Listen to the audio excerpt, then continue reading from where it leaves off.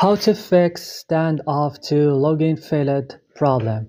Welcome guys, if you have this problem, I will show you how to fix it now. Let's do it.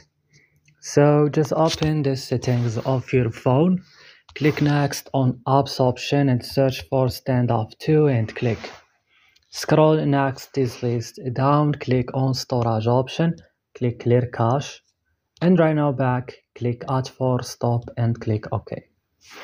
Come guys to Play Store or App Store and update Standoff 2.